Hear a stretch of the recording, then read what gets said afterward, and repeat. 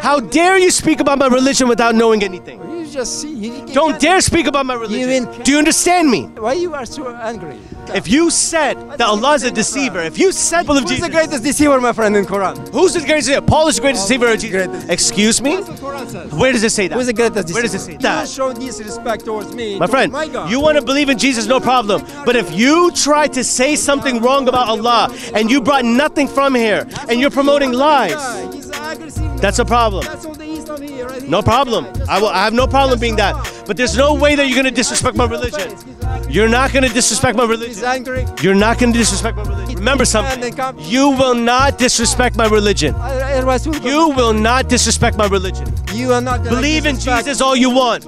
Believe in him, no problem. But do not put words in your mouth that are false. You watch your mouth. And I asked you for proof, and you went to Google. You went to Google, my friend. That's not proof.